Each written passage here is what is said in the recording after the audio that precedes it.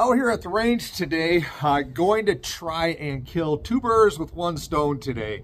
Had a few misses with my 6.5 Creedmoor, this Christensen Arms Ridgeline, this past summer and fall doing some crop damage doe hunts. And shot placement was just not really up to the standard that I was looking for.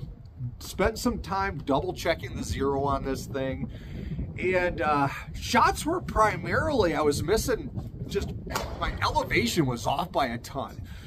So what I'm going to do today is I'm going to confirm the ballistics on the ammunition that I hand load on our Hornady ELDXs with the old school Caldwell chronograph that I have to this new Athlon Rangecraft. Now I haven't even used this thing yet, so I'm gonna get this thing out here, see where the numbers compare with the Caldwell unit. Cross-referencing these two, there's not a lot of content out there with these two, comparing them, more the Garmin and the Athlon. But gonna cross-reference these two to one another as well as the numbers that I gained before. So I've got some fresh loaded up ammo here, exact same specs to everything that I've been shooting. And target down there at 100 yards. It's about 20 degrees out today. It's cold, it's windy. I'm not shooting for accuracy. I'm shooting for the velocity numbers I'm going to get out of this thing to see if I need to correct my elevation numbers in the ballistic application that I use. So let me get behind the gun and set something down there and see how these two devices shake out. Now, you know, the fun stuff about coming out to the range and freezing when you're out here and setting up all kinds of cameras. I was having a malfunction with one. My GoPro is not going and it's not proing. With that, I'm going to set the camera up behind the gun. Doesn't matter if you see me shooting. I want you guys to be able to see the numbers on the chronographs. I'm going to send 3 shots down with the 6.5. Let's compare those numbers. Got the 3 rounds all loaded up. Both devices are on. Well, let's see where we're at here.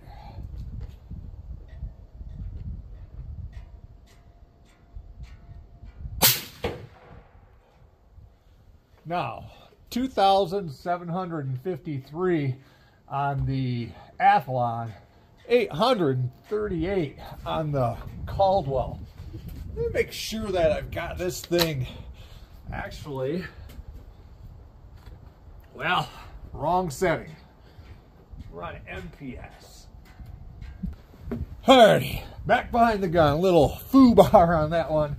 Have that Caldwell unit set up on MPS.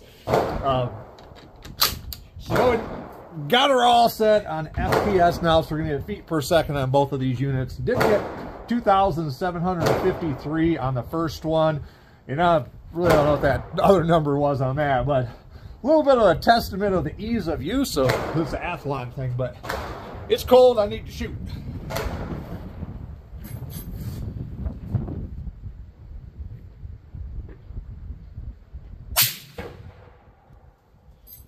All right, 2,774 on the Caldwell, 2,778 on the Athlon.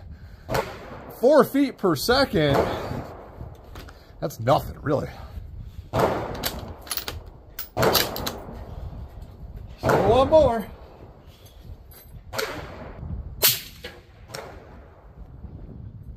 $2,747 on the Caldwell, 2,747 on the Athlon.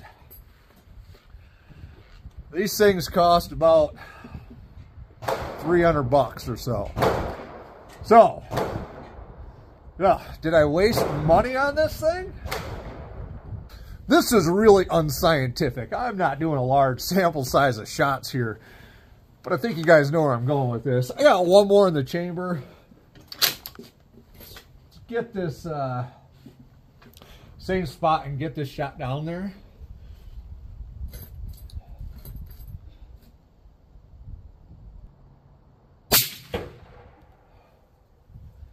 Little bit of difference on this one. 2,780 on the Athlon, 2,773, so 7 feet per second. You know, I hand load these things one by one. It's kind of a pain in the ass. Takes some time. well, I shouldn't complain. It is a hobby and I enjoy it. But, you know, this unit right here I picked up, and I want to say I was really hoping that this was going to be the solution, that thing was a problem.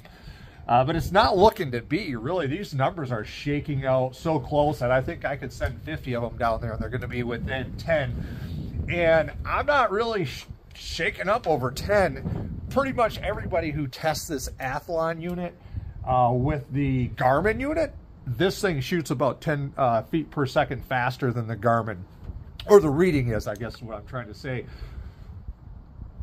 These two are falling right in the same box as the Garmin unit. Did I waste my money on it? I don't think so. The Caldwell unit is a bit of a pain in the ass to set up. It uses the old school 9-volt batteries that if you forget to unhook it, the battery dies, and they're ridiculously expensive right now. As well as setting it up. You can see I've got that thing all set up on a big old tripod. You got to put these posts up on it. The sun's a problem. There are sunshades that go on that thing. You got to make sure you don't blast it. Also blast, knock it over, or bullet through the thing. So it does work, and gosh, in a nutshell, it works good. It's matching right up with this thing. It's just, I think if you had to ask me, did I waste my money? No, because I'm out here freezing right now, and to come out and use this, you set it up, you shoot, and you're gone before you even get cold. You know, that takes a good 5 minutes to get it all set up. Batteries, I have come out before and had my 9-volt batteries dead. Not all convenience stores or gas stations even carry the old square 9 volts. You got to go rob a smoke detector somewhere or some shit. But yeah, so now I'm going to take these numbers, you know, this averages, and that's the other thing that's nice about this thing. It does a lot of the math for you. You know, it tells you everything. So I'm going to take this stuff and double check and check out and see what's going on with it. Average was 2,764. Got to log into my stuff and see what my numbers are, but see where that shakes out. And if that's the problem of what was going on with my hits. So, but anyway, I'm going to quit talking. I'm going to put this stuff away. It's cold. There's your quick and nasty little, you know, non-scientific but for science comparison of the Athlon Rangecraft and the old school Caldwell chronograph. Hey man, I'm just telling you, for me, if you got one of those and you don't mind setting it up, just keep using it. It's probably working just fine. At least mine is. But if you're looking for ease of use and something a little bit more modern, this is the way to go. Well, it wouldn't be right if we didn't go down and get the target. At least take a look at it. 2,764 feet per second was the average that I had on that Athlon Rangecraft. 2,685 feet per second is what I've had entered into my ballistic app that I use. So around 100 feet per second. That is enough to make things be off.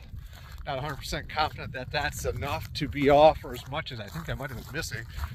Play around and throw those different numbers in and see what the drop would be.